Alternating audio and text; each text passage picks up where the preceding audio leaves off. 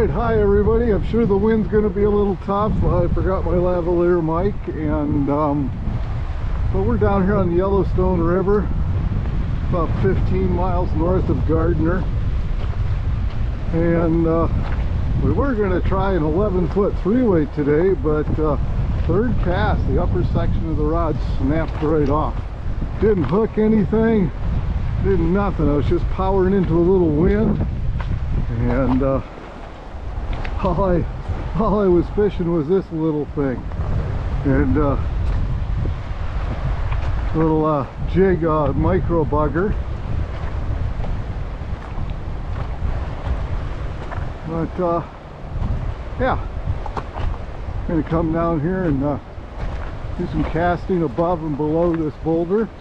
So I had a backup Denny Rickards signature rod in here, 6-weight.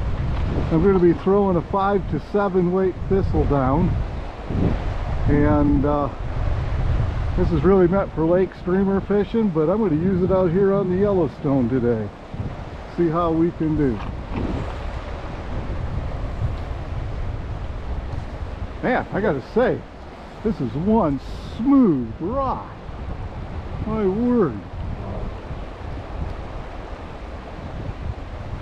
Snowbee, it's a 5 to 7 weight, and this is a 6-weight rod, 9 foot, and this is rocketing it. I mean, I'm having 15-mile-an-hour gusts, steady 7 to 8 miles an hour, and I gotta say, this rod is totally doing the job.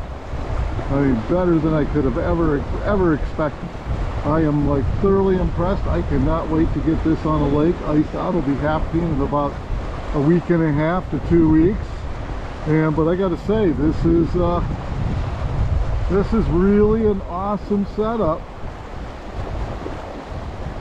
Yeah, get over to snowbee-usa.com and check this thing out. It's reasonably priced, and it is, for the money, I tell you what, best rod I've used in a long time, and this, yeah, it just is. It is really nice.